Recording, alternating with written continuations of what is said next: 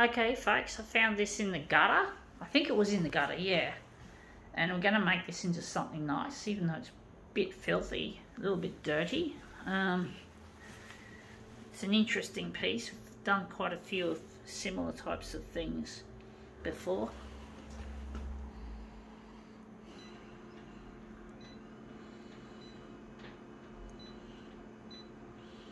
This one's definitely going to be a 400 job.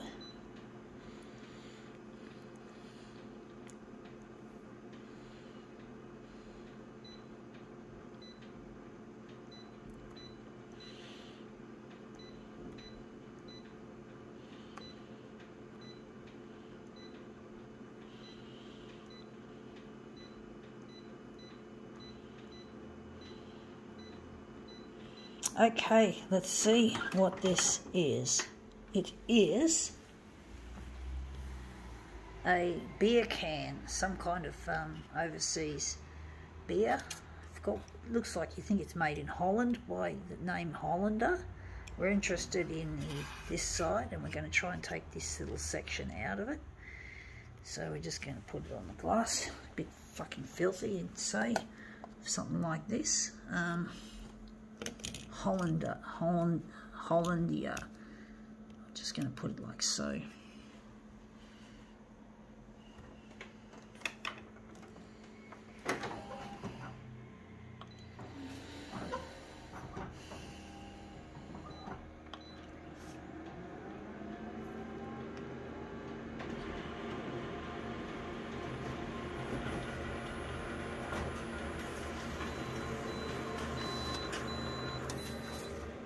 Yeah, that's come up looking quite interesting, I do think.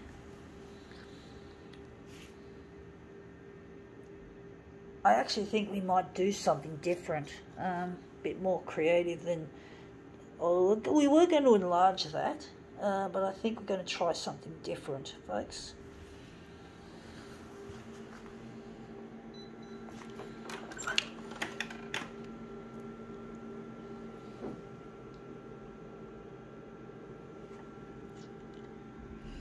Going to turn it on an angle, going to make it more interesting, folks. I don't know how this is going to look.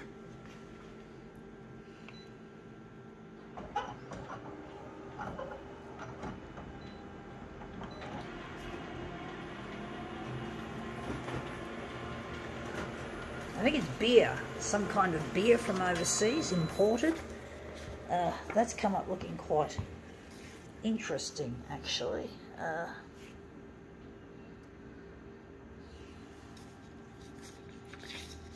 So we're just going to move this away, just throw that in the recycle.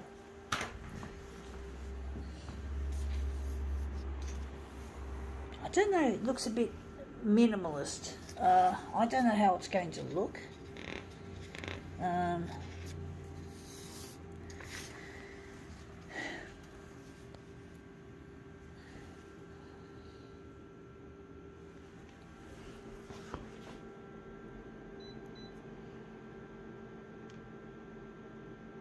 Trying to work out whether to run with it or not.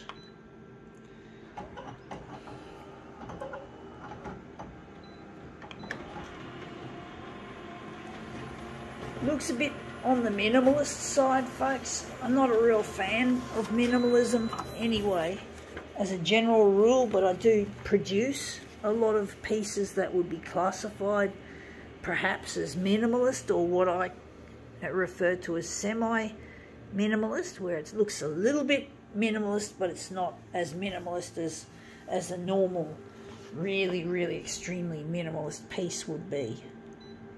That it's somewhere between having the busyness of something fairly average, normal, or better than normal. Art shouldn't be just about normalcy, because a lot of people, artists are often very eccentric, and to be creative you've got to be something outside of the normal, because everything's normal and everything's about being normal, but then what we use in our art is often normal things, like things with labels like Coca-Cola, or a magazine like a Who magazine. It's called pop art, you know. So I guess you're taking.